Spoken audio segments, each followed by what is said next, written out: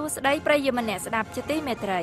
នៅក្នុងការផ្សាយបន្តផ្ទាល់របស់ VOA នៅរាត្រីថ្ងៃអាទិត្យទី4ខែមីនាឆ្នាំ2018នេះខ្ញុំលីម៉ូរីវ៉ាន់និងសហការីនៃក្រុមផ្សាយជាខេមរៈភាសាសូមស្វាគមន៍ប្រិយមិត្តអ្នកស្ដាប់ពីរដ្ឋធានី Washington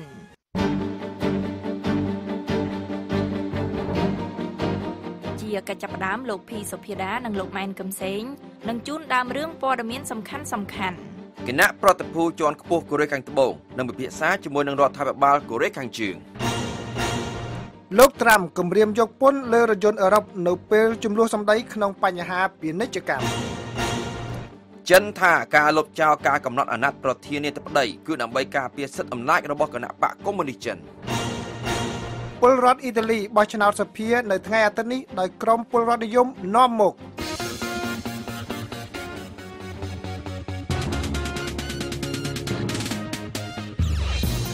នៅក្នុងការផ្សាយរបស់ VOA នៅរាត្រីនេះយើងខ្ញុំមានបទសម្ភាសន៍ជាមួយលោកឡុងបញ្ញវុត្តមន្ត្រីកម្មវិធីនៃអង្គការផ្ដួចផ្ដើមយុត្តិធម៌នៅប្រទេសកម្ពុជាស្ដីពីការទាមទាររបស់សហចៅក្រមស៊ើបអង្កេតនៃសាលាក្តីខ្មែរក្រហមឲ្យសហព្រះរាជអាជ្ញាដាក់ជូនដីកាសន្និដ្ឋានចុងក្រោយចំពោះសំណុំរឿងបន្ថែមដ៏ចម្រូងចម្រាស004ឬសំណុំរឿងជនសង្ស័យយឹមទឹកនៅមុនពេលដែលសហចៅក្រមស៊ើបអង្កេតសម្រេចថាជនសង្ស័យត្រូវលើកលែងការចោទប្រកាន់ឬចោទប្រកាន់ជាផ្លូវការសេចក្តីរាយការណ៍អំពីការស្ទង់មតិសកលបានឲ្យដឹងថាប្រទេសអូស្ត្រាលីខកខានមិនបានទប់ស្កាត់អំពើពុករលួយហើយនឹងបទសម្ភាសន៍មួយទៀតជាមួយលោកស្រីមូសុខួរអនុប្រធានគណៈបកសង្គ្រោះជាតិអំពីប្រតិកម្មនិងសេចក្តីព្រាងច្បាប់ Carry Act ដែលស្នើឡើងដោយសមាជិកព្រឹទ្ធសភាអាមេរិកកាំងលោកអ្នកនាងនឹងបានស្ដាប់បទសម្ភាសន៍ហើយនឹងសេចក្តីរាយការណ៍នេះក្រោយព័ត៌មានអន្តរជាតិដែលផ្សាយផ្ទាល់ដោយលោកភីសុភាដានិងលោកម៉ែនកឹមសេងសូមអញ្ជើញលោកសុភាដាមុនចា៎អរគុណម៉ូរីវ៉ាន់ប្រធានាធិបតីកូរ៉េខាងត្បូងលោកមូនជេអ៊ីននឹងបញ្ជូនគណៈប្រតិភូពិសេសមួយក្រុមទៅប្រទេសកូរ៉េខាងជើងនៅថ្ងៃច័ន្ទស្អែកដើម្បីពិភាក្សាអំពីវិធីនានាដែលអាចធ្វើឲ្យទំនាក់ទំនងរវាងប្រទេសទាំងពីរកាន់តែប្រសើរឡើងនិងដើម្បីបន្ធូរបន្ថយភាពតានតឹងនៅឧបទ្វីបកូរ៉េនេះបើយោងតាមសេចក្តីប្រកាសរបស់វិមានប្រធានាធិបតីកូរ៉េខាងត្បូងនៅថ្ងៃអាទិត្យនេះលោកយុនយ៉ុងចាន់អ្នកនាំពាក្យរបស់លោកប្រធានាធិបតីមូនជេអ៊ីនបានប្រាប់អ្នកសារព័ត៌មានថាគណៈប្រតិភូពិសេសនឹងធ្វើការពិភាក្សាដ៏ទូលំទូលាយលើបញ្ហាមួយចំនួនដូចជាការបង្កើតលក្ខខណ្ឌដើម្បីឲ្យមានការចរចារវាងកូរ៉េខាងជើងនិងសហរដ្ឋអាមេរិកជាដើមប៉ុន្តែបេសកកម្មនេះអាចមានបញ្ហាដោយសារតែសម្ពយុទ្ធយោធាដែលគ្រោងនឹងធ្វើឡើងរវាងសហរដ្ឋអាមេរិកនិងកូរ៉េខាងត្បូងទីភ្នាក់ងារព័ត៌មានផ្លូវការ KCNA របស់ប្រទេសកូរ៉េខាងជើងបានព្រមានថារដ្ឋាភិបាលក្រុងព្យុងយ៉ាងនឹងប្រឆាំងនឹងសហរដ្ឋអាមេរិកប្រសិនបើសហរដ្ឋអាមេរិកធ្វើសម្ពយុទ្ធយោធារួមគ្នាជាមួយនឹងកូរ៉េខាងត្បូងនៅខែមេសាខាងមុខនេះគណៈប្រតិភូដែលមានសមាជិក10នាក់នេះនឹងដឹកនាំដោយលោកស៊ូហ៊ុនប្រធានទីភ្នាក់ងារស៊ើបជាតិស៊ើបការសម្ងាត់និងលោកចុងអ៊ុយយ៉ុងទីប្រឹក្សាសន្តិសុខជាតិកម្ពុជារបស់លោកមូនជេអ៊ីនលោកមូនជេអ៊ីនមិនទាន់ទទួលយកការអញ្ជើញរបស់មេដឹកនាំកូរ៉េខាងជើងលោកគីមចុងអ៊ុនឲ្យលោកទៅធ្វើទស្សនកិច្ចនៅក្នុងទីក្រុងព្យុងយ៉ាងនៅឡើយទេ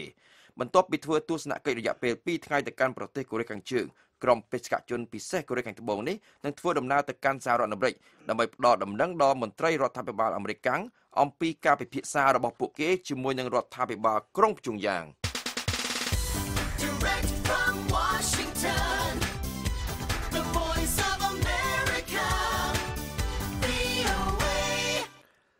ប្រធានាធិបតីសហរដ្ឋអាមេរិកដូណាល់ត្រាំ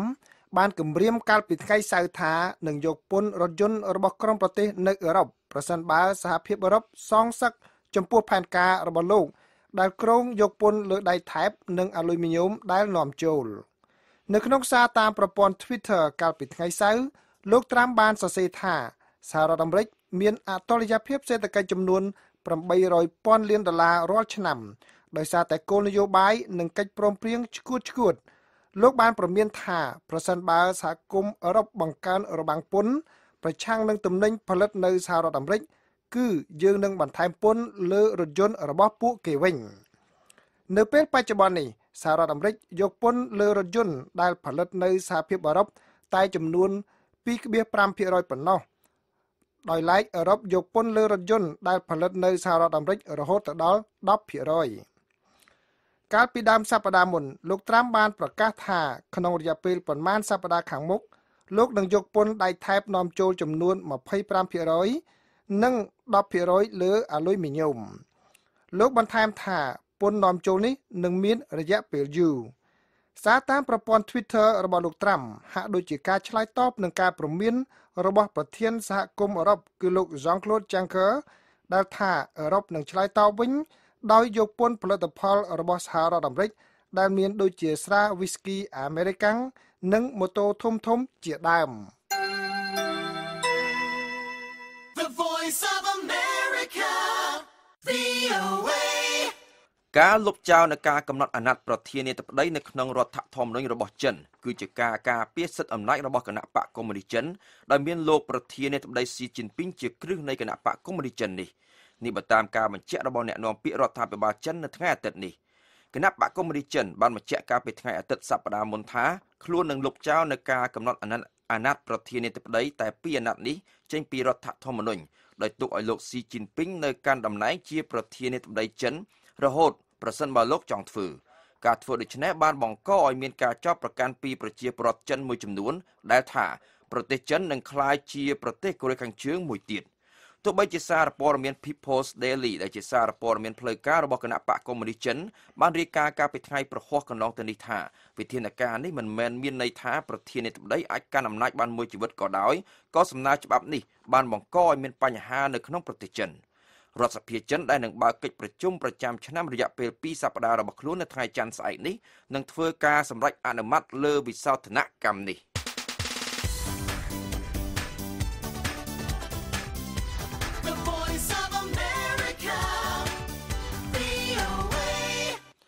អតីតនាយករដ្ឋមន្ត្រីអ៊ីតាលីលោក Silvio Berlusconi បានបង្ហាញមុខដ៏គួរឲ្យភ្ញាក់ផ្អើលនៅឯវិហារមួយក្នុងតំបន់ Naples កាលពីថ្ងៃសៅរ៍គឺមួយថ្ងៃមុនពេលដែលពលរដ្ឋអ៊ីតាលីទៅបោះឆ្នោតដើម្បីជ្រើសរើសសភាថ្មីមួយច្បាប់ហាមអ្នកនយោបាយមិនឲ្យធ្វើការឃោសនានៅថ្ងៃសៅរ៍ប៉ុន្តែដំណើររបស់លោក Berlusconi ទៅវិហារ San Severo បានទាក់ទាញវងអ្នកគាំទ្រនិងអ្នកសារព័ត៌មានលោក Berlusconi ដែលពេលនេះមានអាយុ81ឆ្នាំបានបណ្ដើរគ្នាជាមួយនឹងសង្សារដែលមានអាយុ30ឆ្នាំហើយលោកបានប្រាប់ក្រុមអ្នកយកព័ត៌មានថាគឺលោកមកក្នុងនាមជាទេសចរទេ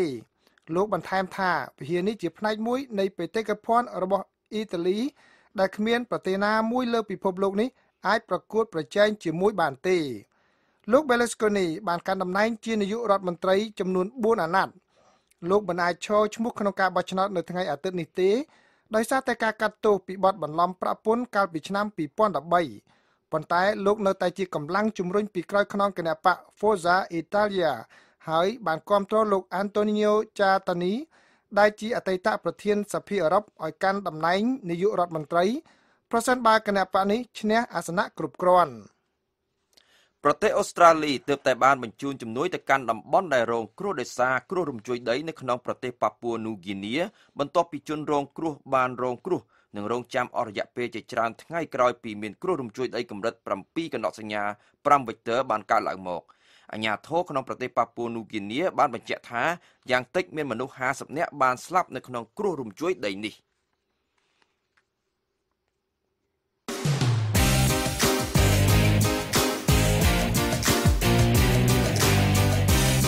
ប្រិយមិត្តអ្នកស្ដាប់ជាទីមេត្រីនៅក្នុងការផ្សាយរបស់ VOA ជាបន្តបន្ទាប់ទៅទៀតនេះយើងខ្ញុំមានបទសម្ភាសន៍ជាមួយលោកឡុងបញ្ញវុត្តមន្ត្រីកម្មវិធីនៃអង្គការប្រួយផ្ដើមយុត្តិធម៌នៅកម្ពុជា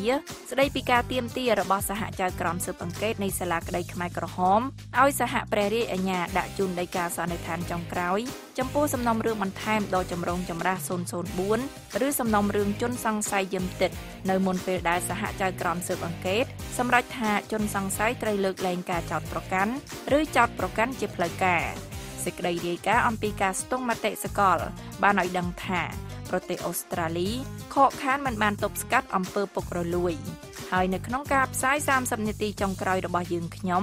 ងមានបទសម្ភាសន៍ជាមួយលោកស្រីមូសុខួរអនុប្រធានគណៈបកសង្គ្រោះជាតិអំពីប្រតិកម្មនិងសេចក្តីព្រាងច្បាប់ Carry Act ដែលស្នើឡើងដោយសមាជិកព្រឹទ្ធសភាអាមេរិកកាំង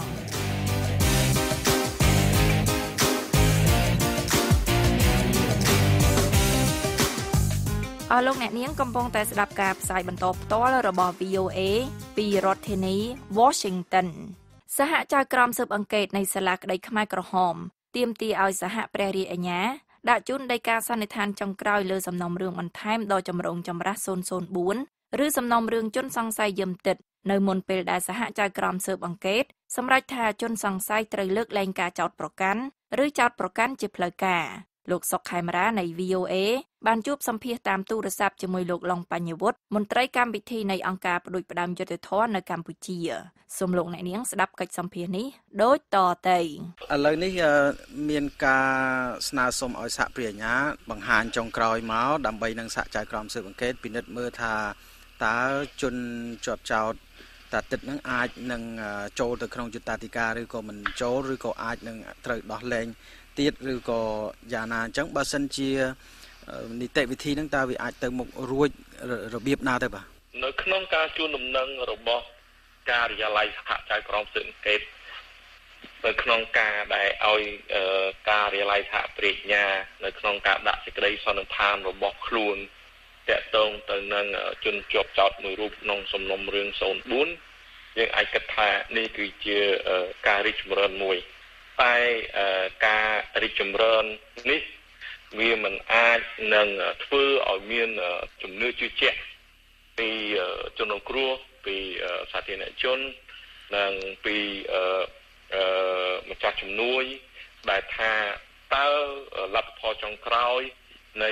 សំណុំរឿង03ដែលមានជនជាប់ចោទមួយរូបហើយនឹងសំណុំរឿង04ដែលមានជនជាប់ចោទ3រូបនោះតើលទ្ធផលចុងក្រោយសំណុំរឿងទាំងពីរសំណុំរឿង03 04នេះវានឹងបានលទ្ធផលជាវិជ្ជមាននៅក្នុងការរួមចំណែកនៅក្នុងការផ្ដល់យុត្តិធម៌ដល់ជនរងគ្រោះនៅក្នុងការធ្វើជាគំរូដល់ប្រព័ន្ធតុលាការជាតិនិងនៅក្នុងការរៀបចំឲ្យមានប្រវត្តិសាស្ត្រមួយពេញលេញកម្ពុជាប្រទេសកម្ពុជាស្ដីពីរបបកម្ពុជាជាតបតៃពីព្រោះអីសំណុំរឿង03 04ជាពិសេសគឺសាលាក្តីខ្មែរក្រហមនៅពេលនេះគឺវាពោពេញទៅដោយបញ្ហាជាច្រើនបញ្ហាទី1ធំរបស់សាលាក្តីខ្មែរក្រហមក្នុងពេលឥឡូវនេះគឺសាលាក្តីនេះគឺគ្មានការដឹកនាំមួយយ៉ាងឲ្យឈ្មោះថាការដឹកនាំ Unified Leadership មួយដែលមានការដឹកនាំមួយតែមួយដែលបង្ហាញឲ្យច្បាស់លាស់ទាក់ទងទៅនឹងទិសដៅនិងបេសកកម្មសម្រាប់ឲ្យបានរបស់សាលាក្តីខ្មែរក្រហមយើងឃើញហើយថាសាលាក្តីខ្មែរក្រហមយើងនេះបើនិយាយអំពីខាងពីការចាប់ដើមរហូតដល់ឥឡូវយើងនេះគឺអត់មានប្រធានសាលាក្តីខ្មែរក្រហមយើងទេយើងមានសហចៅក្រមសង្កេតសហព្រះអាជ្ញាអង្គបរិយអង្គប្រធានអង្គជំនុំជម្រះនិងប្រធានសាលាការកម្ពុជាប៉ុន្តែអត់មានប្រធានសាលាក្តីទាំងមូលទេអញ្ចឹងហើយបានជាមានការតែងតាំងលោក David Schaffer ជាអ្នកជំនួយការពិសេសសម្រាប់ជួយអគ្គលេខាធិការអង្គការសហជាតិនៅក្នុងការជំរុញនិងដឹកនាំសាលាក្តីខ្មែរក្រហមនេះសម្រាប់ទៅតាមទិសដៅនិងក្នុងការផ្ដល់យុត្តិធម៌និងមានស្តង់ដារអន្តរជាតិប៉ុន្តែឥឡូវនេះយើងឃើញហើយថាលោក David Schaffer បាននិយាយហើយក៏គ្មានអ្នកណាមួយមកជំនួសតួនាទីនេះហើយគោលសាលាក្តីយើងពីដើមរហូតដល់ចប់គឺអត់មានការដឹកនាំតែមួយយ៉ាងហៅថា Unified Leadership ហ្នឹងគឺអត់មានឡើយបញ្ហាទី2គឺសាលាក្តីខ្មែរក្រហមយើងនេះគឺញោមញីមែនតែនដោយកង្វះខាតថវិកាហើយពេលនេះទៀតសោតយើងឃើញហើយថាខាងភាគីអន្តរជាតិដែលមាន David Schaffer ពីមុននោះជាអ្នកស្វែងរកថវិកាទាំងថវិកាខាងអន្តរជាតិមកជួយខាងភាគីអន្តរជាតិនោះយើងឃើញថាកន្លែងនេះមួយគឺអត់មានអ្នកបន្តសេចក្តីការហ្នឹងចំណុចទី3ដែលសាលាក្តីខ្មែរក្រហមជាពិសេសទាក់ទងនឹងសំណុំរឿង03 04ដែលញោមញីនោះគឺកង្វះឆន្ទៈនយោបាយហើយនេះគឺជាបញ្ហាដ៏សំខាន់ដែលប៉ះពាល់យ៉ាងខ្លាំងទៅដល់លទ្ធផលចុងក្រោយនៃសំណុំរឿង03 04ហើយបញ្ហាមួយទៀតដែរនោះគឺយើងឃើញថាសាលាក្តីខ្មែរក្រហមយើងនេះទៀតសតជាពិសេសគឺតាក់ទងទៅនឹងដំណាភាពនៅក្នុងការស៊ើបអង្កេតក្នុងសំណុំរឿង03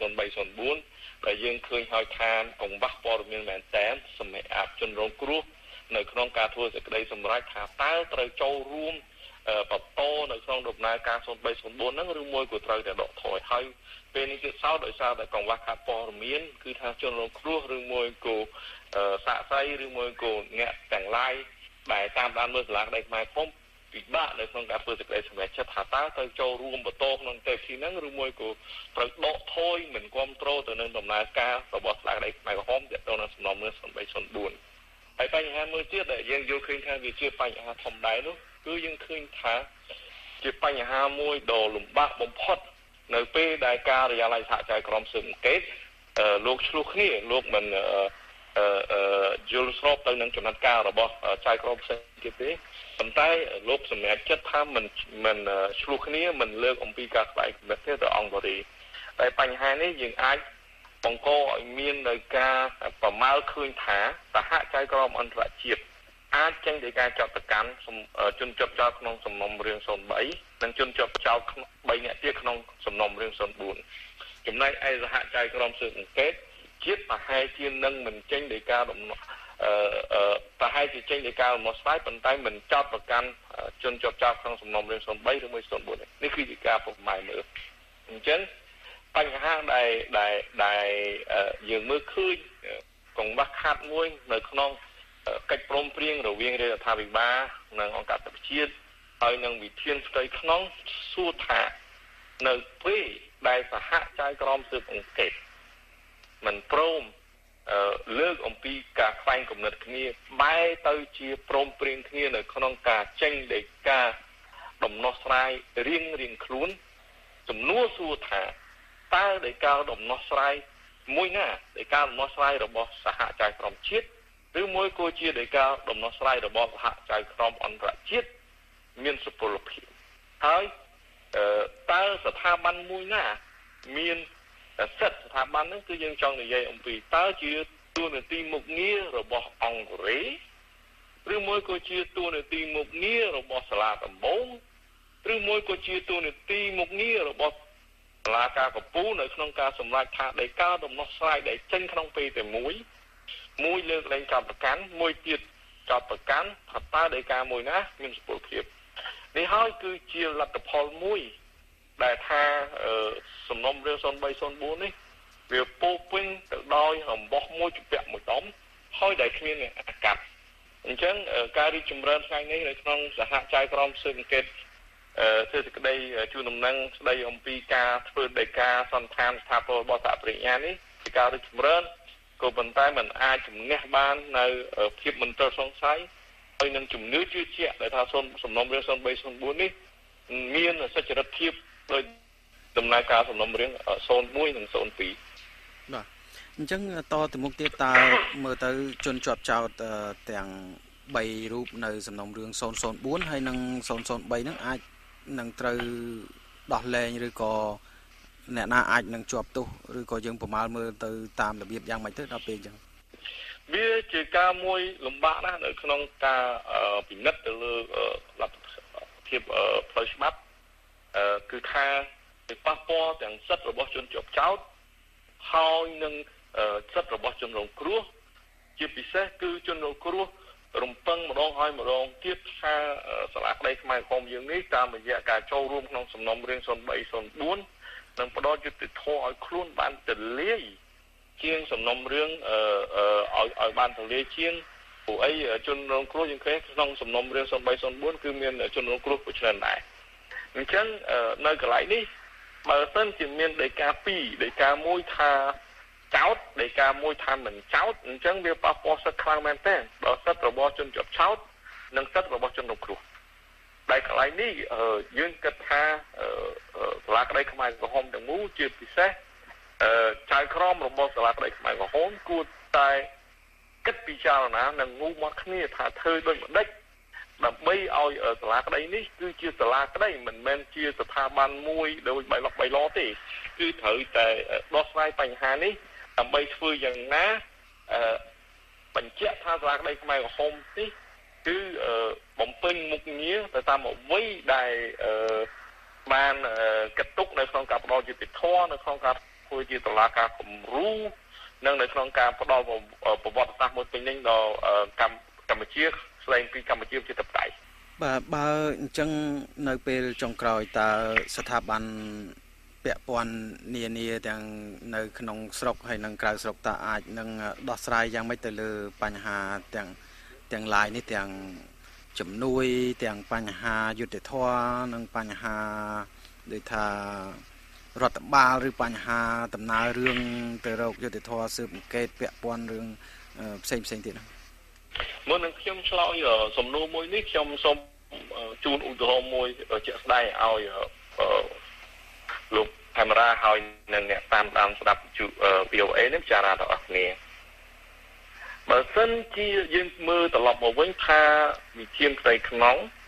ហើយនឹងកិច្ចព្រមព្រៀងរវាងអង្គការសហជាតិនិងរាជរដ្ឋាភិបាលគឺបានកំណត់សហចក្រមស៊ើបអង្កេតមានសិទ្ធិមានតួនាទីដូចគ្នាអញ្ចឹងសួរថា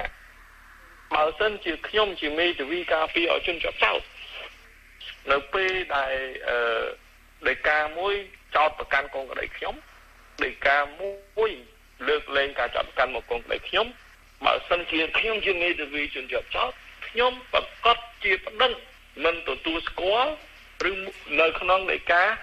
ចោទប្រកាន់កងក្តីខ្ញុំពីព្រោះអីក្នុងនាមខ្ញុំជាមេធាវីការពារជនជាប់ចោទបើសិនខ្ញុំជាមេធាវីការពារជនជាប់ចោទដោយការដំណោះស្រាយទាំងពីរហ្នឹងមួយលើកលែងចោទប្រកាន់មួយចោទប្រកាន់គឺមានអំណាចផ្លូវច្បាប់ដូចគ្នាអញ្ចឹងរឿងអីខ្ញុំទៅគ្រប់គ្រងដោយការមួយដែលចោទប្រកាន់កងក្តីខ្ញុំប្រកាសជាគ្រប់គ្រងដោយការដែលលើកលែងចោទប្រកាន់កងក្តីខ្ញុំ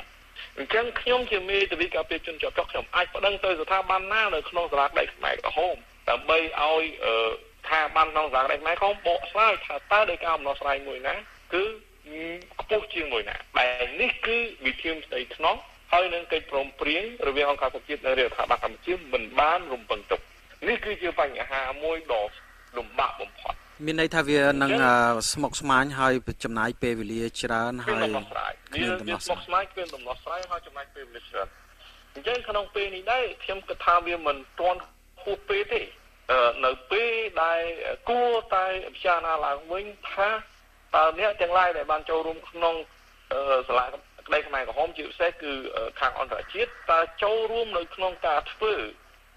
ឲ្យដំណើរការសាលាក្តីនេះបំពេញតាមស្តង់ដារយុត្តិធម៌ឬមួយគឺចូលរួមជាមួយនឹងខាងជាតិនៅក្នុងការធ្វើតើឲ្យលំហើយឲ្យអម្រែកទាំងមូលពីការបរាជ័យឬមួយពីការជោគជ័យធ្លាក់មកលើជាតិឬមួយក៏រដ្ឋាភិបាលអញ្ចឹងខ្ញុំគិតថាវាមិនទាន់ហួសពេលទេដែលអង្គការសហជាតិគួរតែចរចាឡើងវិញដើម្បីរកដំណោះស្រាយទាក់ទងទៅនឹងទី1ការគ្រប់គ្រងឆន្ទៈនយោបាយតើមានឆន្ទៈនយោបាយដែរឬក៏អត់នៅក្នុងការជំរុញឲ្យបានទៅដល់ចប់ដើមនៅសំណុំរឿង0304បើសិនជាអត់មានការដោះស្រាយបែបឆន្ទៈនយោបាយទេខ្ញុំគិតថាពេលនេះកុំឲ្យជនរងគ្រោះរំពឹងម្ដងហើយម្ដងទៀតហើយចំណាយពេលវេលាកាន់តែច្រើនហើយនឹងធនធានកាន់តែច្រើនតែទីនោះខ្ញុំគិតថាភាគីពាក់ព័ន្ធទាំងឡាយគួរតែពិចារណាឡើងវិញនៅក្នុងការរកដំណោះស្រាយណាមួយដើម្បីធ្វើយ៉ាងម៉េចឲ្យមើលទៅឈ្នះហើយល្អមើលទាំងអស់គ្នាបើមិនអញ្ចឹងទេសាលាក្តីនេះទៅមុខទៅនឹងជួបប្រទះនឹងការរិះគន់ជាខ្លាំងហើយក៏នឹងមិនមែនជាតុលាការគំរូទេសម្រាប់ប្រទេសកម្ពុជាឬមួយក៏សម្រាប់តុលាការប្រទេសទៀតអញ្ចឹងបើសិនជាភាគីពាក់ព័ន្ធឬមួយក៏អង្គការសហជាតិយល់ឃើញថាអត់មានឆន្ទៈនយោបាយទេអញ្ចឹងតើគួរមានដំណោះស្រាយដែរឬក៏អត់នៅក្នុងការប្រកាសជាសាធារណៈហើយភាពស្មោះត្រង់ថា0304គួរតែបន្តទៅឬមួយក៏ប្រកាសផ្អាកនីតិវិធីដោយមូលហេតុនៃកង្វះខាតឆន្ទៈនយោបាយខ្ញុំគិតថាវាជារឿងមួយគួរឲ្យអាម៉ាស់ណាបើសិនជាទី1អង្គការសហជាតិឬមួយក៏រាជរដ្ឋាភិបាលយល់ព្រមទុកឲ្យតុលាការស្លាប់បែកខ្មែរក្រហមយើងនេះរលាយបាត់ដោយសារតែអះអាងថាកង្វះថវិកាខ្ញុំគិតថាកន្លែងនេះមួយគឺជាការមួយមិនត្រឹមត្រូវហើយជាការមួយដែលក្បត់ទៅនឹង ឆន្ទៈរបស់ជនរងគ្រោះអញ្ចឹងខ្ញុំសូមឲ្យមានការប្រកាសមួយឲ្យបានស្មោះត្រង់តាក់ទងទៅនឹងបញ្ហាទាំងឡាយដែលសាលាក្តីខ្មែរក្រហមសំណុំរឿង0304កំពុងតែជួបហើយអាចនឹងជាប់គាំងទៅខាងមុខដើម្បីឲ្យជនរងគ្រោះនិងភាគីពាក់ព័ន្ធមានលទ្ធភាពនៅក្នុងការពិចារណាថាគ្រប់គ្រងទៅមុខទៀតឬមួយក៏លែងគ្រប់គ្រងដំណើរការសំណុំរឿង0304សូមអរគុណច្រើនលោកឡុងបញ្ញវុឌ្ឍនៃកម្មវិធីផ្ដួចផ្ដើមយុត្តិធម៌នៅកម្ពុជាបាទដោយពេលវេលាខ្លីសូមជម្រាបលាលោកតែប៉ុណ្ណេះបាទសូមអរគុណលោកសុកខេមរាបាទអស់លោកអ្នកនាងទើបតែបានស្ដាប់កិច្ចសម្ភាសន៍របស់លោកសុកខេមរានៃ VOA ជាមួយលោកឡុងបញ្ញវុឌ្ឍមន្ត្រីកម្មវិធីនៃអង្គការផ្ដួចផ្ដើមយុត្តិធម៌នៅកម្ពុជាស្ដីពីការទាមទាររបស់សហចៅក្រមស៊ើបអង្កេតនៃសាលាក្តីខ្មែរក្រហមឲ្យសហព្រះរាជអាជ្ញាដាក់ជូនដីកាសន្និដ្ឋានចុងក្រោយចំពោះសំណុំរឿងបន្ថែមដ៏ចម្រូងចម្រាស004ឬសំណុំរឿងជនសង្ស័យយឹមទិតនៅមុនពេលដែលសហចៅក្រមស៊ើបអង្កេតសម្រេចថាជនសង្ស័យត្រូវលើកលែងការចោទប្រកាន់ឬចោទប្រកាន់ជាផ្លូវការបើសិនជាលោកអ្នកនាងចង់ស្ដាប់បទសម្ភាសន៍នេះឡើងវិញលោកអ្នកនាងអាចស្ដាប់បានដោយចូលទៅកាន់គេហទំព័ររបស់ VOA ដែលមានអាសយដ្ឋាន khmer.voanews.com ប្រទេសអូស្ត្រាលីបានធ្លាក់ចុះក្នុងតារាងអំពើពុករលួយសកលនេះបើតាមអង្គការដំឡាភិបអន្តរជាតិ Transparency International សហរដ្ឋអាមេរិកបានស្ថិតក្នុងលំដាប់ទី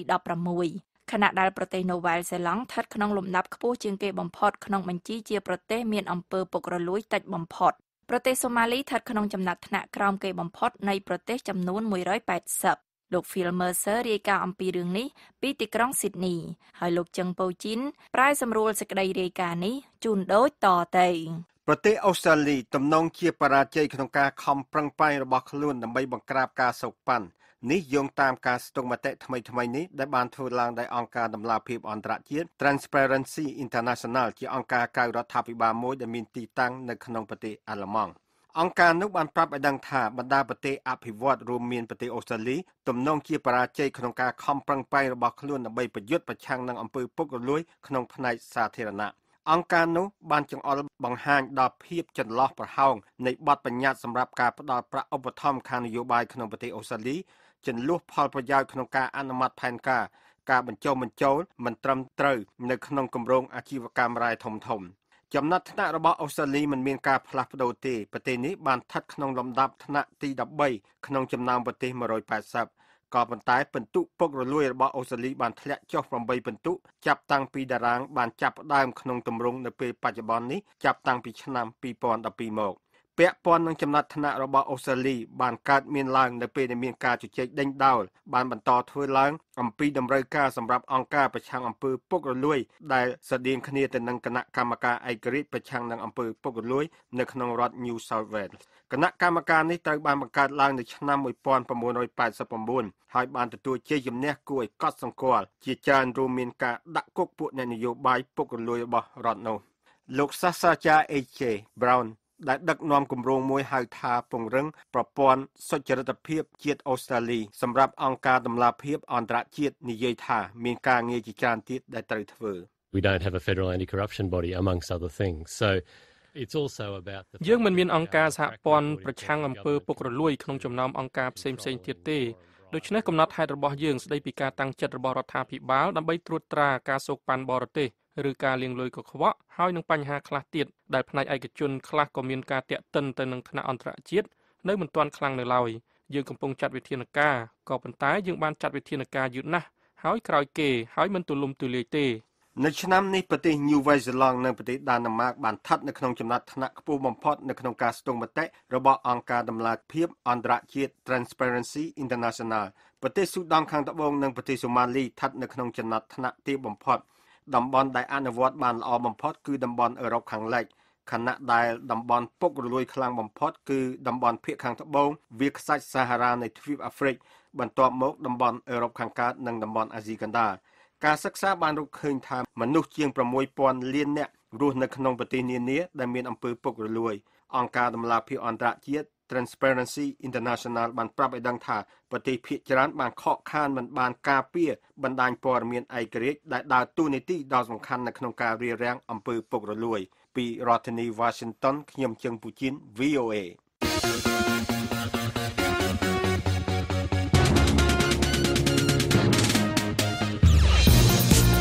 ស់លោកអ្នកនាងជាទីមេត្រីនៅក្នុងការផ្សាយ30នាទីចុងក្រោយជាបន្តទៅទៀតនេះក្រោយព័ត៌មានអន្តរជាតិលើកទី2 VOA មានបទសម្ភាសន៍ជាមួយលោកស្រីមូសុខួរអនុប្រធានគណៈបកសង្គ្រោះជាតិអំពីប្រតិកម្មនិងសេចក្តីព្រាងច្បាប់ Carry Act ដែលស្នើឡើងដោយសមាជិកព្រឹទ្ធសភាអាមេរិកកាំង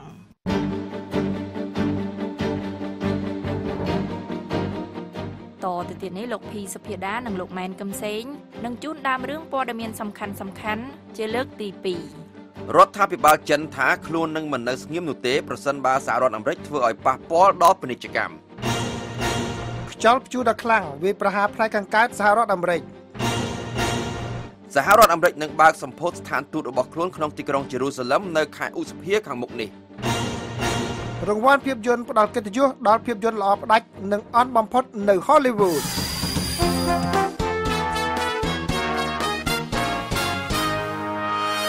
តទៅទៀតនេះលោកភីសុភាដានិងលោកម៉ែនកឹមសេងនឹងជូនព័ត៌មានទាំងស្រុងសូមអញ្ជើញចា៎អរគុណម៉ូរីវ៉ាន់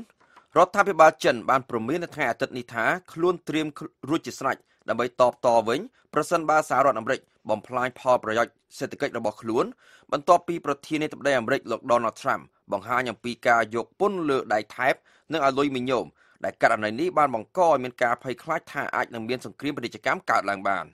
ការប្រកាសរបស់លោក Trump កាលពីថ្ងៃប្រហ័សកន្លងទៅនេះបានធ្វើឲ្យបណ្ដាប្រទេសផ្សេងមានការខឹងសម្បារប៉ុន្តែប្រទេសចិនដែលជាគូប្រជែងផ្នែកពាណិជ្ជកម្មចម្បងបំផុតរបស់ទីក្រុង Washington ទើបតែធ្វើការព្រមានសងសឹកដោយបើកចំហត្រឡប់ទៅវិញនៅពេលឥឡូវនេះតែប៉ុណ្ណោះដោយកន្លងមកបានជៀសវាងមិនធ្វើដូច្នេះលោកចាងយេស៊ុយអ្នកនាំពាក្យសភាជាតិរបស់ប្រទេសចិនបានបញ្ជាក់នៅក្នុងសន្និសីទសារព័ត៌មានថ្ងៃអាទិត្យនេះថាប្រទេសចិនមិនចង់មានសង្គ្រាមពាណិជ្ជកម្មជាមួយនឹងសហរដ្ឋអាមេរិកនោះទេប៉ុន្តែប្រសិនបើសហរដ្ឋអាមេរិកចាត់វិធានការណាមួយដែលប៉ះពាល់ដល់ផលប្រយោជន៍របស់ចិននឹងមិនអង្គុយនៅស្ងៀមធ្វើមិនដឹងមិនលឺនោះទេកាលពីថ្ងៃប្រហ័សលោក Trump បានប្រកាសពីគម្រោងក្នុងការយកពន្ធគោលចំនួន 25% លើការនាំចូលដៃថែបនិងចំនួន 10% លើការនាំចូលអាលុយមីញ៉ូមលោក Trump បានប្រកាសដូចនេះស្របពេលដែលលោក Liu He ដែលជាជំនួយការពិសេសផ្នែកសេដ្ឋកិច្ចរបស់ប្រធានាធិបតីចិនលោក Xi Jinping ជួបជាមួយនឹងមន្ត្រីរដ្ឋាភិបាលអាមេរិកនៅសេតវិមានដើម្បីពិភាក្សាអំពីទំនាក់ទំនងសេដ្ឋកិច្ចរវាងប្រទេសទាំងពីរ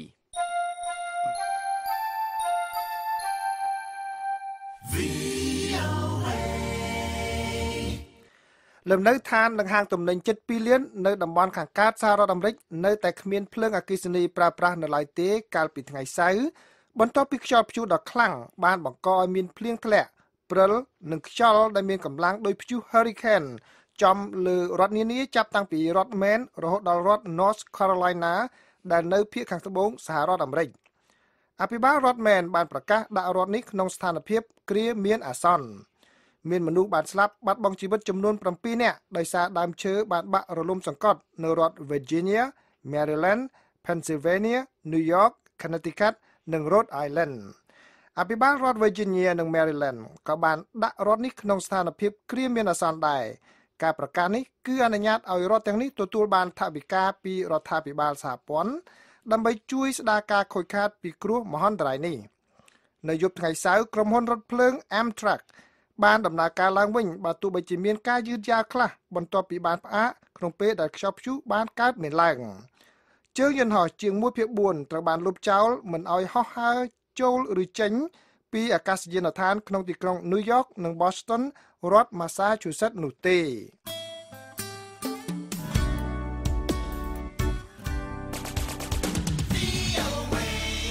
នាយករដ្ឋមន្ត្រីអ៊ីស្រាអែលលោក Benjamin Netanyahu បាននិយាយថាលោកនឹងពិភាក្សាអំពីលទ្ធភាពនៃការចូលរួមរបស់ប្រធានាធិបតីសហរដ្ឋអាមេរិកលោក Donald Trump នៅក្នុងពិធីសម្ពោធស្ថានទូតសហរដ្ឋអាមេរិកនៅក្នុងទីក្រុង Jerusalem នៅខែឧសភាខាងមុខនេះនៅពេលដែលលោកជួបជាមួយនឹងលោក Trump នៅថ្ងៃច័ន្ទស្អែកនេះ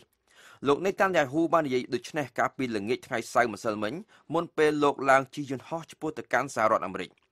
លោកបាននិយាយយ៉ាងដូចនេះថាខ្ញុំប្រកាសជានឹងពិភាក្សាអំពីលទ្ធភាពនៃការចូលរួមរបស់លោក Trump នៅក្នុងការសម្ពោធស្ថានទូតអាមេរិកនៅក្នុងទីក្រុង Jerusalem ខ្ញុំពិតជាដឹងគុណលោក Trump ដែលធ្វើការសម្រេចចិត្តជាប្រវត្តិសាស្ត្រក្នុងការទទួលស្គាល់ទីក្រុង Jerusalem ជារដ្ឋធានីរបស់ប្រទេសអ៊ីស្រាអែលនិងក្នុងការបដូរទីតាំងស្ថានទូតអាមេរិកទៅកាន់ទីក្រុង Jerusalem នៅចំថ្ងៃបុណ្យឯករាជ្យរបស់អ៊ីស្រាអែល ការបើកសម្ពោធស្ថានទូតអាមេរិកនៅក្នុងទីក្រុងយេរូសាឡឹមនៅថ្ងៃទី4 ខែឧសភាខាងមុខនេះគឺចំខួបលើកទី70នៃការបង្កើតប្រទេសអ៊ីស្រាអែលសម្រាប់ប៉ាឡេស្ទីនវិញថ្ងៃទី14 ខែឧសភានេះតំណាងឲ្យខួបនៃទិវាណាបាឬក៏មានន័យថាទិវាមហន្តរាយដោយសារតែមនុស្សរាប់សែននាក់បានរត់គេចឬក៏ត្រូវគេបណ្តេញចេញពីផ្ទះសម្បែងរបស់ខ្លួននៅក្នុងសង្គ្រាមមួយដែលពាក់ព័ន្ធនឹងការបង្កើតប្រទេសអ៊ីស្រាអែល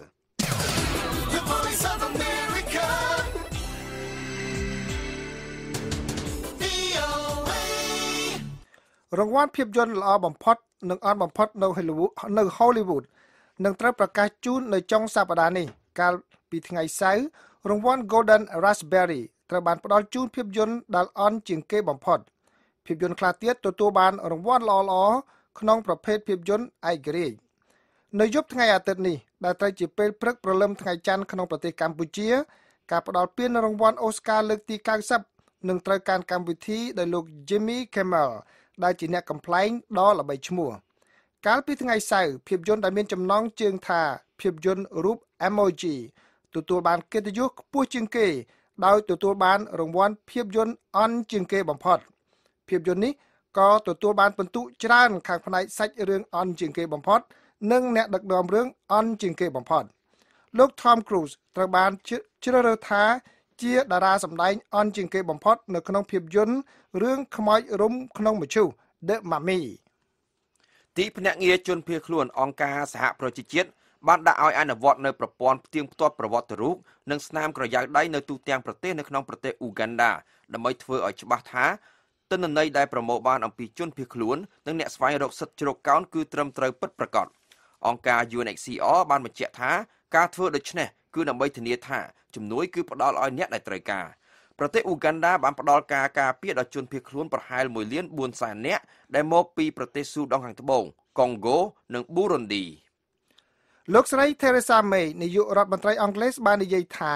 វិស័យហិរញ្ញវត្ថុអង់គ្លេសមានសារៈសំខាន់ណាស់ចំពោះសេដ្ឋកិច្ចដូច្នេះត្រូវតែអនុញ្ញាតឲ្យក្រុមនាយកកររៀបចំច្បាប់ដោយឡែកមួយនៅពេលដែលអង់គ្លេសចាកចេញពីសហគមន៍អឺរ៉ុបលោកស្រីបានបន្ថែមថាប្រសិនបើអង់គ្លេសនៅតែទទួលយកច្បាប់ដែលមានស្រាប់គឺហាក់ដូចជាអ្នកចាំតែអនុវត្តច្បាប់របស់គេនៅក្នុងបទសម្ភាសន៍ជាមួយនឹងទូរទស្សន៍ BBC លោកស្រីត្រូវបានចោទសួរថាហេតុអ្វីបានជាលោកស្រីមិនរក្សាការចាត់ចែងនាពេលបច្ចុប្បន្ននេះដែលអនុញ្ញាតឲ្យមានការធ្វើពាណិជ្ជកម្មហិរញ្ញវត្ថុឆ្លងដែនជាមួយនឹងសហគមន៍អឺរ៉ុបលោកស្រីបានបន្ថែមថាដោយសារតែសារៈសំខាន់នៃស្ថានភាពហិរញ្ញវត្ថុនិងការធានាទីក្រុងឡុងគឺអង់គ្លេសមិនអាចទទួលយកច្បាប់ដដែលដោយមិនមានបញ្ចេញមតិអ្វីនោះទេបកសង្គ្រោះជាតិបានថ្លែងអំណរគុណសមាជិកព្រឹទ្ធសភាអាមេរិកចំនួន5នាក់ដែលបានស្នើសេចក្តីព្រាងច្បាប់ Carry Act ដែលនឹងដាក់ទណ្ឌកម្មធ្ងន់ធ្ងរលើរដ្ឋាភិបាលកម្ពុជាលោកស្រីមូសុខួរអនុប្រធានគណៈបកសង្គ្រោះជាតិបានបញ្ជាក់នៅក្នុងលិខិតទៅសមាជិកព្រឹទ្ធសភាទាំងនោះថាសេចក្តីព្រាងច្បាប់នេះផ្ដល់ក្តីសង្ឃឹមដល់ពលរដ្ឋកម្ពុជានិងអ្នកស្រឡាញ់លទ្ធិប្រជាធិបតេយ្យសូមលោកអ្នកនាងស្ដាប់បទសម្ភាសន៍រវាងលោកម៉ែនកឹមសេងនៃ VOA ជាមួយនឹងលោកស្រីមូសុខួរដូចតទៅបាទសូមជម្រាបសួរលោកស្រីមូសុខួរបាទជំរាបសួរលោកម៉ែនកឹមសេងសូមគោរពបងប្អូនជនរួមជាតិបាទលោកស្រីបានសរសេរលិខិតជាច្រើនច្បាប់ទៅសមាជិកព្រឹទ្ធសភាសហរដ្ឋអាមេរិកពាក់ព័ន្ធជាមួយនឹងសេចក្តីព្រាងច្បាប់ជួយធ្វើយ៉ាងម៉េចឲ្យប្រទេសកម្ពុជានោះទទួលខុសត្រូវចំពោះទង្វើរបស់ខ្លួននិងស្ដារឡើងវិញនៅអ្វីដែលជាការវិនិយោគរបស់បរទេសទៅលើប្រទេសកម្ពុជាជាពិសេសទៅលើខាងផ្នែកប្រជាធិបតេយ្យឬក៏ហៅភាសាខ្លីច្បាប់នោះថា Carry Act បាទតើ Carry Act នេះនឹងជួយយ៉ាងម៉េចចំពោះស្ថានភាពវិបត្តិនយោបាយនៅក្នុងប្រទេសកម្ពុជានៅពេលបច្ចុប្បន្ននេះបាទជាទម្ងន់និងសម្ពាធដែលប្រតិភិនៃសហរដ្ឋអាមេរិកបន្តដាក់ទៅទៀតគឺជាការប្រមានទៅដល់រដ្ឋាភិបាលជាពិសេសទៅដល់លោកហ៊ុនសែនហើយនៅក្នុងដាក់សម្ពាធនេះយើងឃើញហើយគឺវីសាឆ្លងទៅប្រទេសអាមេរិកគេបន្តឹងមែនទែនហើយយើងឃើញថានៅប្រទេសអាល្លឺម៉ង់សម្រាប់តែគ្រួសារលោកហ៊ុនសែនក៏ទៅលេងកើតហើយនៅក្នុងពង្រៀងច្បាប់នៅសហរដ្ឋអាមេរិកនេះគឺបន្ថែមទៅទៀតគឺនៅក្នុងការបង្កកនៅស្របសម្បត្តិនៃអ្នកដែលធ្វើទុកបុកម្នេញបំផ្លាញលទ្ធិប្រជាធិបតេយ្យនៅប្រទេសកម្ពុជាយើងហើយថែមនេះទៅទៀតគឺគេសូមឲ្យសហរដ្ឋអាមេរិកគុំផ្ដល់ នៅថវិកាជូនទៅដល់ឧទាហរណ៍ដូចជា World Bank ធនាគារពិភពលោកសម្រាប់ជាកម្ចីទៅដល់ប្រទេសកម្ពុជាយើងនេះគឺជាសញ្ញាវិជ្ជមានសម្រាប់យើងជាអ្នកប្រជាធិបតេយ្យថាសហរដ្ឋអាមេរិកក៏ដូចជាប្រទេសមួយចំនួននៅអឺរ៉ុបទ្វីបអឺរ៉ុបជាបន្តនៅក្នុងការដាក់គំនាបហើយបាទឲ្យជាដាក់គំនាបរហូតទៅដល់ដាក់គំនាបលើសេដ្ឋកិច្ចគឺទីផ្សារលក់សម្លៀកបំពាក់នៅប្រទេសអឺរ៉ុបនៅប្រទេសអាមេរិកគឺនឹងធ្ងន់ធ្ងរមែនទែនហើយហើយយើងជាអ្នកប្រជាធិបតេយ្យយើងគ្មានចង់បានអីក្រៅតែឲ្យមានការរស់ឡើងវិញនៅជាធិបតេយ្យនៅប្រទេសកម្ពុជាយើងចឹងហើយបានជាលិខិតខ្ញុំអរគុណទៅដល់សមាជិកប្រតិសភាទាំងឡាយជាពិសេសនៅពេលនេះខ្ញុំសូមថ្លែងអំណរគុណដល់ឈ្មោះជូនចំពោះបងប្អូនខ្មែរយើងនៅសហរដ្ឋអាមេរិកក៏ដូចជានៅអឺរ៉ុបក៏ដូចជានៅអូស្ត្រាលីតែខំប្រឹងប្រែងជួយទាំងនាមបងប្អូនជាពលរដ្ឋខ្មែរជាអ្នកស្រឡាញ់ការពារប្រជាធិបតេយ្យយើងត្រូវតែតបដៃដូចជើងជាមួយគ្នាដើម្បីឲ្យប្រជាធិបតេយ្យយើងរស់សារឡើងវិញរស់មកវិញគឺដោះលែងរូបភាពកម្មសការឲ្យមានការបោះឆ្នោតដោយសេរីត្រឹមត្រូវនិងយុត្តិធម៌ឲ្យមានសង្គមស៊ីវិលហើយនឹងឲ្យមានសារព័ត៌មានឯករាជ្យដើម្បីតាមដានការងារប្រជាធិបតេយ្យនៅប្រទេសជាតិយើងបើគិតពីសេចក្តីស្នើច្បាប់បាទនៅជាសេចក្តីស្នើច្បាប់នៅឡើយទេគឺមានការដាក់ទូទាត់ធ្ងន់ដោយលោកស្រីបានលើកឡើងអញ្ចឹងគឺរហូតដល់មានដាក់លក្ខខណ្ឌឲ្យបកគលនៅតំណែងរបស់គណៈបក្សសង្គ្រោះជាតិដែលបានជាប់ឆ្នោតកន្លងមកវិញតើអាចនឹងដោះស្រាយទាន់ពេលវេលាទេលោកស្រីពីព្រោះវាដូចជាហាក់យឺតពេលហើយព្រោះការបោះឆ្នោតនៅខែកក្កដាខាងមុខនេះហើយអ្វីដែល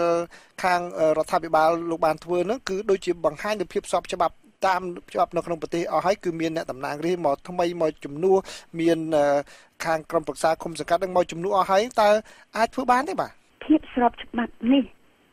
มันអាចដែលរាជរដ្ឋាភិបាលយកមកដើម្បីបិទបាំងការរំលោភច្បាប់ការរំលោភឆន្ទៈនៃប្រជាពលរដ្ឋជាង3លានអ្នកនេះมันអាចយកមកបិទបាំងបានទេបើយើងមើលទៅតាមនីតិវិធីហើយជាពិសេសនៅការរំលាយគណៈបក្សសង្គ្រោះជាតិតុលាការកំពូលក៏បានរំលោភលើនីតិវិធីដែរដូច្នេះយើងនៅមានច្រករកចេញ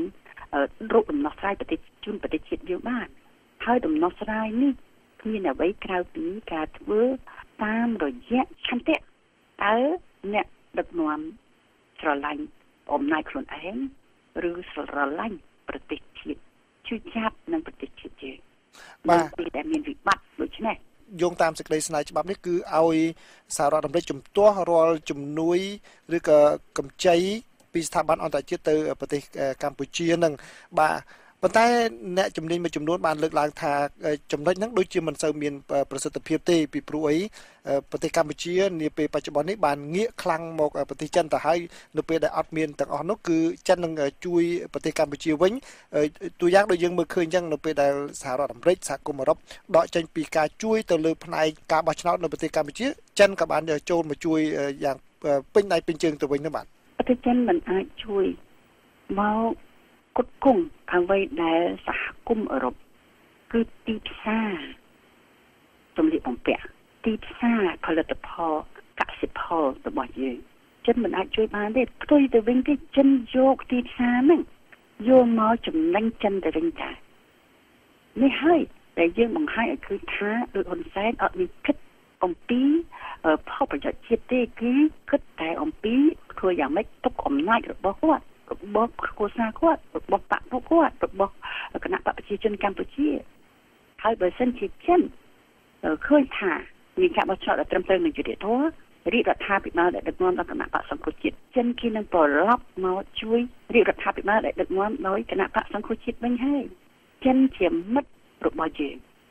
ជាមួយគ្នានេះដែរក៏ចិនក៏ដឹងដែរថាតើត្រូវធ្វើយ៉ាងដូចម្តេចដើម្បីឲ្យមិត្តនោះផលប្រយោជន៍មកដល់គេសម្រាប់ការយូរអង្វែងដែរបើសិនជាមានការបោះឆ្នោតដោយសេរីនិងយុត្តិធម៌ច្បាស់ជាគណៈបក្សសង្គ្រោះជាតិឈ្នះហើយដូច្នេះទាំងប្រទេសចិនក៏អាចជួយយើងបន្តសហគមន៍អឺរ៉ុបជួយយើងបន្តអាមេរិកជួយយើងបន្តដើម្បីឈានទៅការអភិវឌ្ឍជាតិមួយដើម្បីឲ្យមានជីវភាព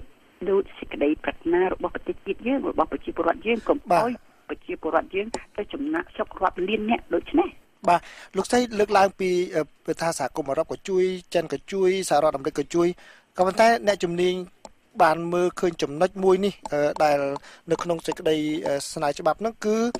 ខាងសមាជិកប្រសិទ្ធភាពគាត់ស្នើឡើងហ្នឹងក៏ជាផ្នែកមួយនៃការព្រួយបារម្ភរបស់គាត់ចំពោះការរីករាលដាលនៃឥទ្ធិពលរបស់ប្រទេសចិននៅក្នុងតំបន់ជាពិសេសការចាប់យកលោកនាយករដ្ឋមន្ត្រីហ៊ុនសែនជាគ្នាយ៉ាងស្អិតនិងដោយចំហបាទហើយអ្នកជំនាញបានលើកឡើងថាការដែលសមាជិកប្រសិទ្ធភាពទាំងអស់នោះបានបញ្ចូលចំណុចសន្តិសុខនៅសមុទ្រចិនខាងត្បូងបញ្ហានៅកូរ៉េខាងជើងឯហ្នឹងជាលក្ខខណ្ឌមួយនៅក្នុងសេចក្តីស្នើច្បាប់នោះគឺដើម្បីឲ្យរដ្ឋបាលលោក Donald Trump ដែលមិនសូវជាចាប់អារម្មណ៍លើសិទ្ធិមនុស្សប៉ុន្តែចាប់អារម្មណ៍ទៅលើបញ្ហាសន្តិសុខហ្នឹងឲ្យគាត់ពង្លឿនដើម្បីធ្វើកិច្ចការហ្នឹងដូច្នេះតើគណៈបកសង្គ្រោះជាតិមានជំហរយ៉ាងម៉េចដែរចំពោះប្រទេសចិននោះបាទអ្វីដែលធ្វើឲ្យប្រទេសជាតិចំណេញគឺយើងត្រូវតែយកមកប្រើប្រទេសជាតិណារដ្ឋាភិបាលណាដែលជួយប្រទេសជាតិយើងត្រូវតែយកគេយកមកប្រើតែបើសិនជាប្រទេសដែលមកជួយយើងធ្វើឲ្យបំផ្លាញសិទ្ធិសេរីភាពរបស់ជាប្រវត្តិយើងបំផ្លាញធនធានធម្មជាតិរបស់យើងត្រូវតែងើបឈរឡើងតវ៉ាជាមួយគេបញ្ចេញនៅអ្វីដែលជាអំណាចរបស់យើងជាម្ចាស់ទឹកម្ចាស់ដីចឹងបានថាលោកស្រីមិនបដិសេធនឹងការជួយរបស់ចិនទេប៉ុន្តែអ្វីដែលលោកស្រីមើលឃើញជំនួយរបស់ចិននៅពេលសប្តាហ៍នេះគឺវាមិនមានតុល្យភាពល្អដោយសារអ្នកដឹកនាំយើងសប្តាហ៍ជាអ្នកដឹកនាំដែលអត់មានគិតអំពីផលប្រយោជន៍ជាតិគិតអំពីអំណាចរបស់ខ្លួនដូច្នេះចិនគេដឹងអ្នកដឹកនាំនៃសង្គ្រោះជាតិគិតផលប្រយោជន៍ជាតិចិនក៏គេនឹងគោរពទៅតាមនឹងដែរបើលោកស្រីគិតទៅពីមានប្រសាសន៍ពីផលប្រយោជន៍ជាតិក៏ប៉ុន្តែនៅក្នុងសេចក្តីស្នើច្បាប់នោះក៏មានការហាមឃាត់មិនឲ្យមានការចរចាឬក៏ពិភាក្សានៅក្នុងការលុបបំណុលដែលកម្ពុជាជំពាក់ចំនួន500លានតើលោកស្រីយល់ស្របតាមចំណុចហ្នឹងដែរឬក៏ចង់ឲ្យអាមេរិកលើកលែងបំណុលហ្នឹងត្រូវតែលើកលែងបំណុលប៉ុន្តែលុះត្រាតែប្រទេសជាតិយើងរដ្ឋាភិបាលរបស់យើងគុំរំលោភសិទ្ធិនោះជាការអភិវឌ្ឍមួយដែលចំណេញដល់ប្រទេសជាតិសហរដ្ឋអាមេរិកគេមិនមែននិយាយថាមិនលុបបំណុលទេតែបើសិនជារាជរដ្ឋប្រទេសកម្ពុជាយើងដឹកនាំទៅមានប្រជាធិបតេយ្យដឹកនាំទៅមានការអភិវឌ្ឍពិតប្រាកដជាប្រទេសមួយដែលខ្លាំងក្លាខ្ញុំយល់ឃើញថាសម្ពាធមកលើក្នុងការសងបំណុលពីសហរដ្ឋអាមេរិកក៏ធូរដែរតែសប្តាហ៍នេះយើងឲ្យគេបន្ធូរយ៉ាងម៉េចបើសិនជាលោកហ៊ុនសែនដឹងតែពីសម្លាប់អ្នកប្រជាធិបតេយ្យហើយចង់ឲ្យគេបន្ធូរយ៉ាងម៉េចបាទចំណុចចុងក្រោយតើលោកស្រីគិតថានឹងធ្វើសកម្មភាពយ៉ាងម៉េចទៀតជាមួយនឹងសហគមន៍ខ្មែរនៅក្រៅប្រទេសនេះដើម្បីជំរុញឲ្យសេចក្តីស្នើច្បាប់ Khmer នេះទៅមុខបានលឿនណាស់បាទយើងអត់ថយទេយើងទាំងអ្នកដឹកនាំទាំងឡាយទាំងអស់គឺថាយើងនៅតែធ្វើការងារជាមួយសហគមន៍ខ្មែរយើងលោកប្រធានសំរងស៊ីលោកអញ្ជើញធ្វើការងារបន្តយើងនៅគណៈបកសង្គ្រោះជាតិយើងធ្វើការងារយើងបន្តហើយសហគមន៍ខ្មែរយើងលោកធ្វើការងារបន្តព្រមទាំងមិនត្រឹមតែប៉ុណ្្នឹងទេយើងមានរហូតទៅដល់យើងជាអ្នកតំណាងរាស្ត្រគេនៅតែទទួលស្គាល់ថាយើងជាអ្នកតំណាងរាស្ត្រគេទទួលយើងជាអ្នកតំណាងរាស្ត្រយើងមិនមែនជាឧទានទេផ្ទុយទៅវិញគេការពារយើងដោយសារយើងជាជនរងគ្រោះតែយើងមិនចង់ឲ្យគេការពារក្នុងនាមយើងជាជនរងគ្រោះទេយើងត្រូវតែមានមោទនភាពនៅក្នុងការហ៊ានងើបឈរតស៊ូមតិតវ៉ាតទៅទៀតដើម្បីជានិមិត្តរូបនៃលទ្ធិប្រជាធិបតេយ្យនៃក្តីសង្ឃឹមហើយយើងកុំភ្លេចថាលោកប្រធានកឹមសុខានៅពន្ធនាគារនៅឡើយទេដូច្នេះយើងទាំងអស់គ្នាត្រូវតែឯកភាពគ្នាសាមគ្គីគ្នាទំលែងតែមួយជាមួយនឹងសហគមន៍អន្តរជាតិនឹងហើយនឹងបងប្អូនខ្មែរយើងបងប្អូនយើងនៅក្នុងប្រទេសកុំអស់សង្ឃឹមឲ្យសោះបាទបោះឆ្នោតយកសេរីនិងយុត្តិធម៌នឹងមាននឹងយុត្តិធម៌ជូនទៅដល់បងប្អូនជាង3លានអ្នកដែលចង់ឲ្យមានការផ្លាស់ប្ដូរបាទសូមអរគុណលោកស្រីមួសុខួរអនុប្រធានគណៈបកសង្គ្រោះជាតិដែលឆ្លៀតឱកាសនេះផ្ដល់បទសម្ភាសន៍ដល់ VOA សូមជម្រាបលាលោកស្រីបាទចាសូមអរគុណលោកម៉ែនកំសែងជំរាបលាចាអរលោកអ្នកនាងទើបតែបានស្ដាប់បទសម្ភាសន៍រវាងលោកម៉ែនកំសែងនៃ VOA ជាមួយនឹងលោកស្រីមូសុខហួរអនុប្រធានគណៈបកសង្គ្រោះជាតិស្ដីពីប្រតិកម្មនិងសេចក្តីព្រាងច្បាប់ Carry Act ដែលស្នើឡើងដោយសមាជិកព្រឹទ្ធសភាអាមេរិកកាំងបើសិនជាលោកអ្នកនាងចង់ស្ដាប់បទសម្ភាសន៍នេះឡើងវិញលោកអ្នកនាងអាចស្ដាប់បានដោយចូលទៅកាន់គេហទំព័ររបស់ VOA ដែលមានអាសយដ្ឋាន khmer.voanews.com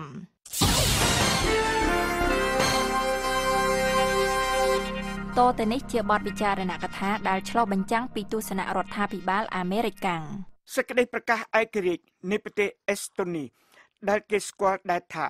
សេចក្តីថ្លែងដល់ប្រជារាស្ត្រនៃប្រទេសអេស្តូនីបានត្រូវព្រៀងដោយគណៈកម្មាធិការនៃការសង្គ្រោះត្រូវបោះឆ្នោតដោយពួកព្រឹទ្ធាចារ្យនៃសភាខេត្តរបស់ប្រទេសអេស្តូនីជាដំបូងឡើយគេបានគ្រោងផ្សព្វផ្សាយសេចក្តីប្រកាសនេះកាលពីថ្ងៃទី21ខែកុម្ភៈឆ្នាំ1918ក៏ប៉ុន្តែការប្រកាសនេះបានត្រូវពន្យាពេលលើកទៅដល់ល្ងាចថ្ងៃទី23ខែកុម្ភៈនៅពេលដែលសេចក្តីប្រកាសនេះបានត្រូវបោះពុម្ពនិងបានត្រូវអានឮជាសាធារណៈនៅក្នុងទីក្រុងប៉ាកនូនៅថ្ងៃបន្ទាប់គឺនៅថ្ងៃទី24ខែកុម្ភៈគេបានបោះពុម្ពសេចក្តីប្រកាសនេះហើយគេបានចែកចាយឯកសារនេះនៅក្នុងទីក្រុងតាលីននិងនៅកន្លែងផ្សេងទៀតនៅក្នុងសារសរសើរមួយទៅកាន់ប្រជារាស្ត្រអេស្តូនីនៅឆ្នាំនេះលោក James D. Merrill Jr. ឯកអគ្គរដ្ឋទូតសហរដ្ឋអាមេរិកប្រចាំប្រទេសអេស្តូនីបានកត់សម្គាល់ថានៅក្នុងសេចក្តីប្រកាសនោះនៃសាធារណរដ្ឋឯករាជ្យនិងប្រជាធិបតេយ្យមួយជាការបញ្ជាក់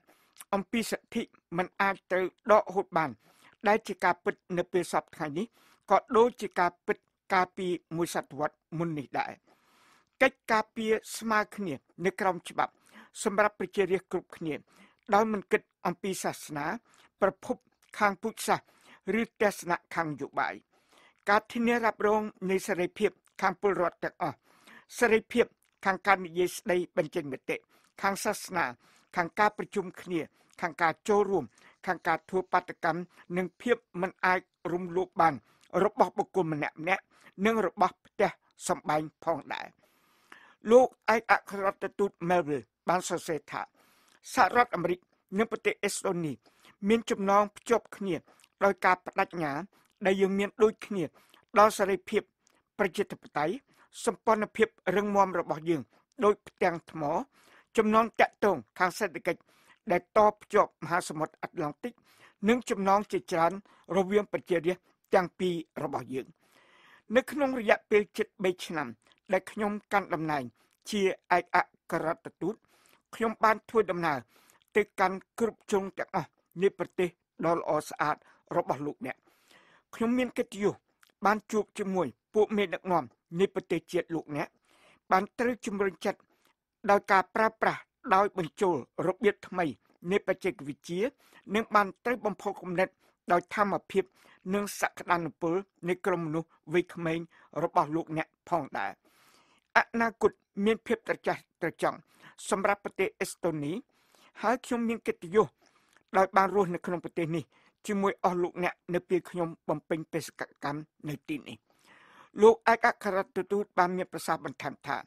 នៅក្នុងឆ្នាំគម្រប់100ឆ្នាំនេះខ្ញុំចូលរួមជាមួយពួកសហសេវកនិងមិត្តភ័ក្តិរបស់ខ្ញុំមកពីស្ថានទូតសហរដ្ឋអាមេរិកក្នុងការសម្ដែងការដឹងគុណដ៏ស្មោះត្រង់បំផុតរបស់យើងដល់ភាពដៃគូរបស់អស់លោកអ្នកនិងការសរសើរអស់ពីដួងចិត្តរបស់យើងដល់ខួប100ឆ្នាំរបស់អស់លោកអ្នកសួស្តីថ្ងៃកំណើតនៃប្រទេសអេស្តូនី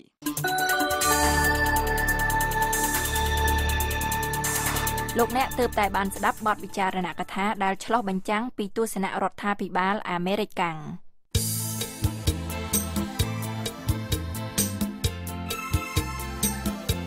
អស់លោកអ្នកនាងជាទីមេត្រីនៅក្នុងការផ្សាយរបស់ VOA នៅព្រឹកស្អែកនេះពីម៉ោង5ដល់ម៉ោង 5:30 នាទី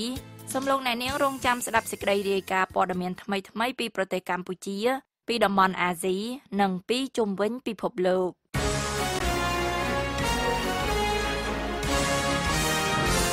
តទៅទៀតនេះលោកភីសុភាដានឹងជូនព័ត៌មានអន្តរជាតិបញ្ចប់ចាសសូមអញ្ជើញលោកសុភាដាអរគុណម៉ូរីវ៉ាន់ទូនាទីរបស់ស្ត្រីនៅក្នុងការប្រយុទ្ធប្រឆាំងនឹងអំពើជ្រុលនិយមនៅជុំវិញពិភពលោកជារឿយៗត្រូវបានគេមើលរំលង នេះបើតាមការបញ្ជាក់របស់អ្នកជំនាញនានាប្រាប់ដល់សមាជិកសភាអាមេរិកនៅក្នុងសប្តាហ៍នេះលោកស្រី Jamile Bishio សមាជិកជាន់ខ្ពស់ទទួលបន្ទុកកិច្ចការស្ត្រីនិងគោលនយោបាយការបរទេសនៃក្រុមប្រឹក្សាទំនាក់ទំនងបរទេស Council on Foreign Relations បាននិយាយនៅឯសវនាការរបស់អនុគណៈកម្មការរដ្ឋសភាមួយអំពីទូនាទីរបស់ស្ត្រីនៅក្នុងការប្រយុទ្ធប្រឆាំងនឹងអំពើភេរវកម្មនៅជុំវិញពិភពលោកយ៉ាងដូចនេះថាការស្រាវជ្រាវនាពេលថ្មីនេះបានបង្ហាញថាការសារប្រឆាំងអំពើភេរវកម្មត្រូវបានស្ត្រីផ្សព្វផ្សាយយ៉ាងមានប្រសិទ្ធភាពដល់ក្រុមគ្រួសារនិងសហគមន៍របស់ពួកគេលោកស្រីបានបន្ថែមថាកិច្ចប្រឹងប្រែងការពីមុនរបស់រដ្ឋាភិបាលនិងអង្គការក្រៅរដ្ឋាភិបាលក្នុងការប្រយុទ្ធប្រឆាំងនឹងភាពជ្រុលនិយមគឺកម្របញ្ចូលទូនាទីរបស់ស្ត្រីណាស់សវនាការនេះបានរៀបចំឡើងដោយអនុគណៈកម្មការទទួលបន្ទុកកិច្ចការអំពើភេរវកម្មការរារាំងការរិះសាយភាយអាវុធនិងពាណិជ្ជកម្មនៃគណៈកម្មការកិច្ចការបរទេសរបស់រដ្ឋសភាអាមេរិក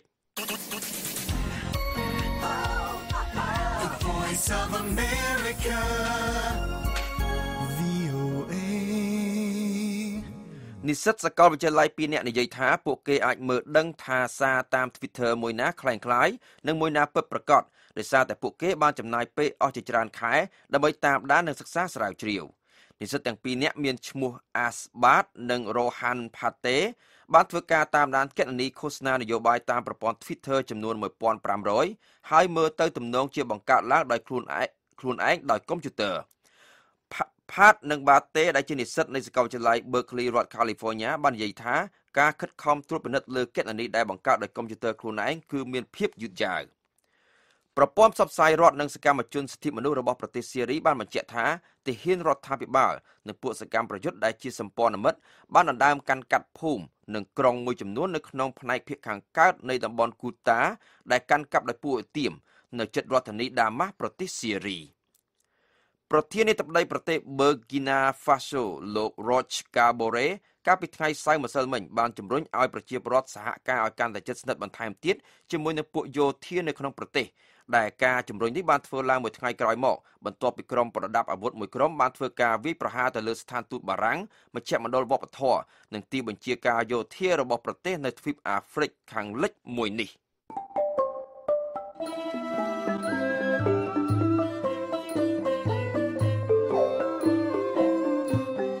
កម្មវិធីផ្សាយរបស់ VOA នៅវេលាយប់នេះចប់តែត្រឹមណេះក៏ប៉ុន្តែលោកអ្នកនាងនៅអាចស្ដាប់ឬអានព័ត៌មានរបស់ VOA ឡើងវិញបានតាមរយៈគេហទំព័ររបស់យើងដែលមានអាសយដ្ឋាន khmer.voanews.com